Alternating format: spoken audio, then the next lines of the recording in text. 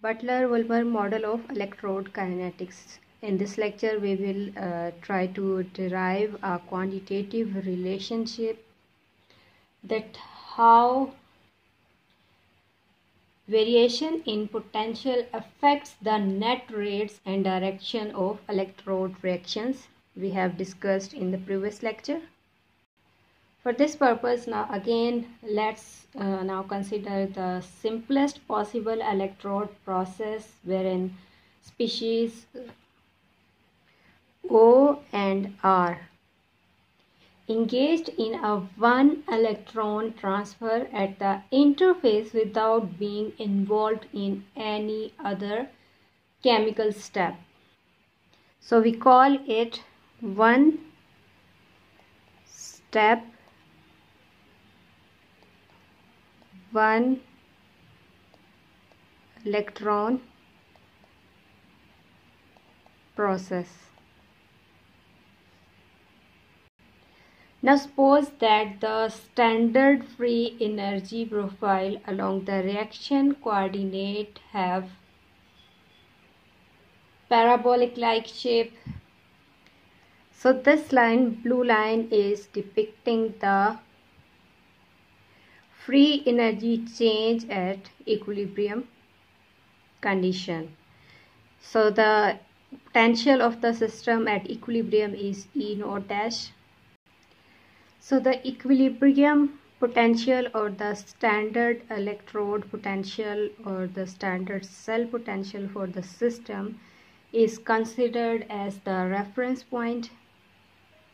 As we are taking one electrode and the one electron transfer process, so here E naught dash is the electrode potential or equilibrium potential, and the cathodic and anodic activation energies are shown in red color.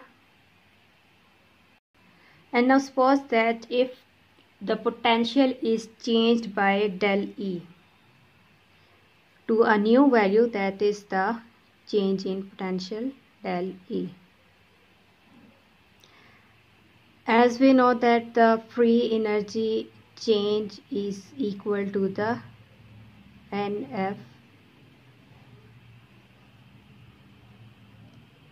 E, and for this case N is 1 for one electron transfer process, so del G is equal to F E naught dash at equilibrium, whereas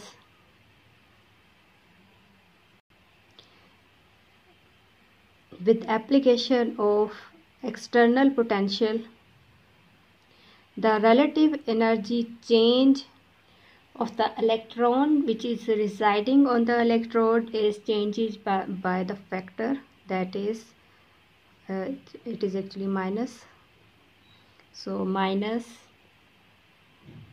del E into F.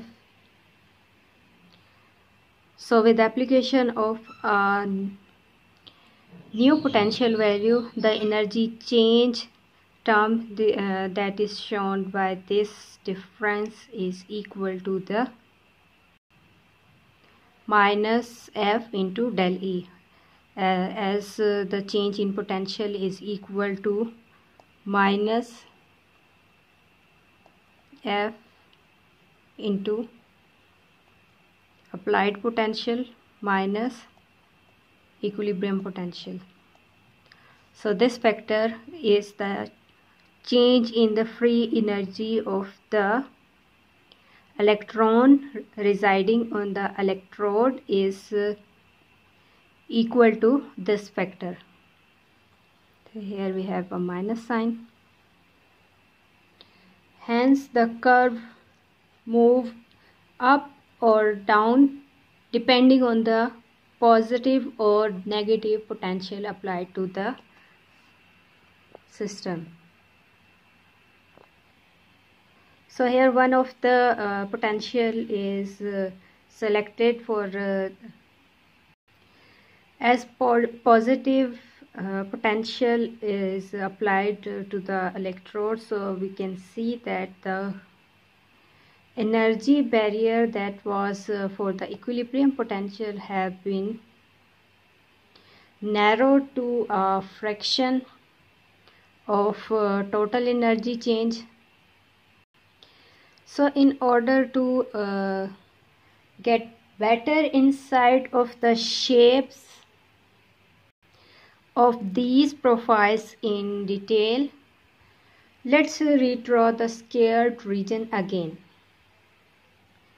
So this area have been redrawn here with the new scale.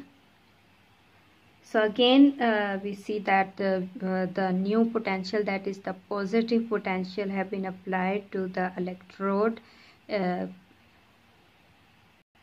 So the barrier for the oxidation at equilibrium potential have been narrowed to a value of delta GA, that is by a fraction of the total energy change.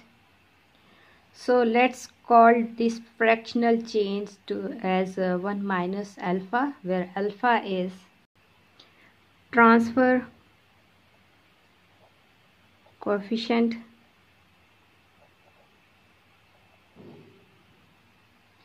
and the value of this coefficient, that is alpha, its range in the 0 to unity.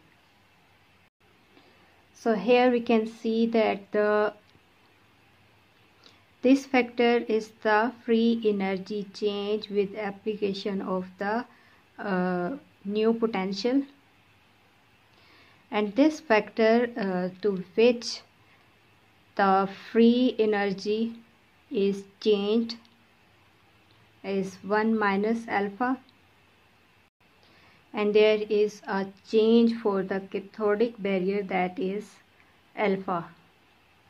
As we can see that the cathodic energy barrier after application of the potential is broader than the cathodic barrier at equilibrium potential.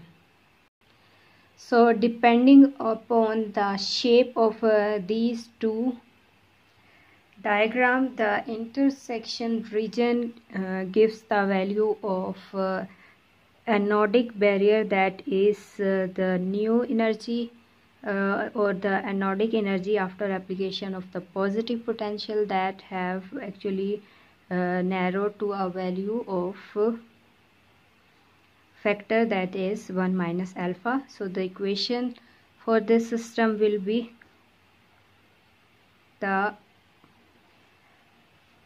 anodic barrier at equilibrium potential minus 1 minus alpha from here,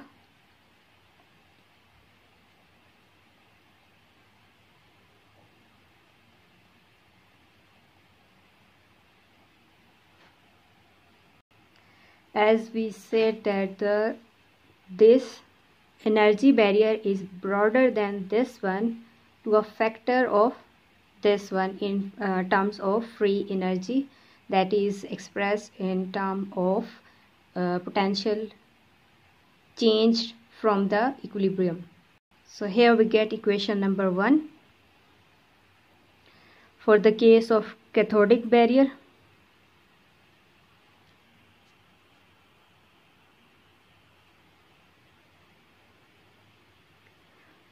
With application of positive potential,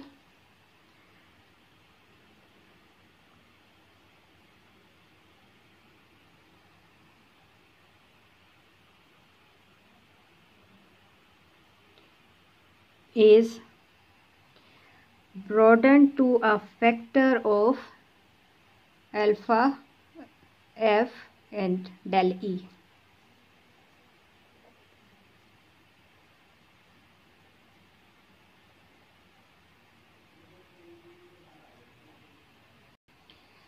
Previously we have derived the rate expressions, that is rate of forward reaction, that is the forward rate constant, that is equal to a constant into exponential term, that is gives free energy change for the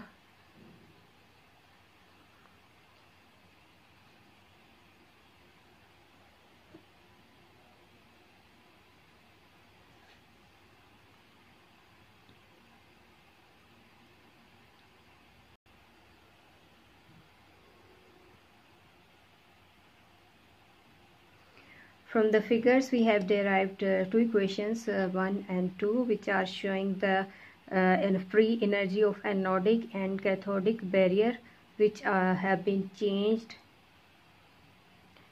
with the factor, that is the transfer coefficient.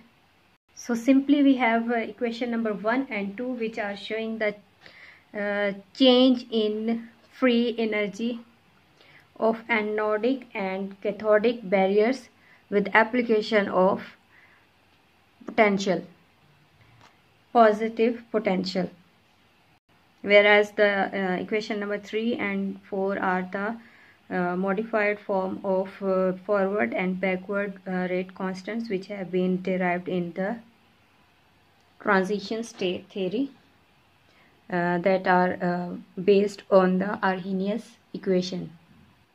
So equation 3 and 4 can be expressed in terms of equation number 1 and 2. So by comparing equation number 1 and 3, we get equation number 5, and for the comparison of equation number 2 and 4, we get equation number 6. Now let's simplify these two equations. So we have a factor that is equal to Faraday's constant over RT. So equation number 5 and 6 are, so with simplification we get equation number 7 and 8. So in equation number 7 and 8 we can see that the first two factors, that is Arrhenius constant, this one and this one, and the free energy change at equilibrium potential is a constant value. Similarly, gives free energy change for the anodic barrier at equilibrium potential is also a constant factor. So we can say that this factor is equal to the rate constant, as this one is for the backward direction. So here we have equilibrium rate constant KB naught, and for this one, this factor is actually KF naught.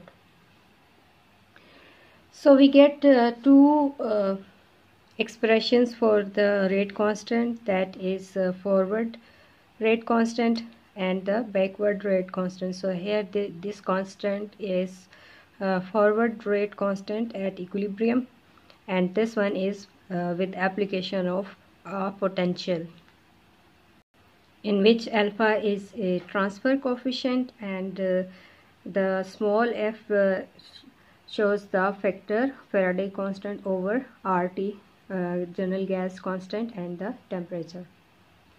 These two rate constants have been derived for the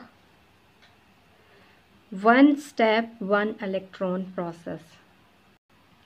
So for the multiple electron transfer, we need to multiply a factor n here that correspond to number of electron transfer. So here we have to multiply with n. In next lecture, we will use these rate constants for another case in which the interface is at equilibrium with a solution, and we'll try to find out the standard rate constant that is important for the interfacial charge transfer at the electrode electrolyte interface. Thanks for listening.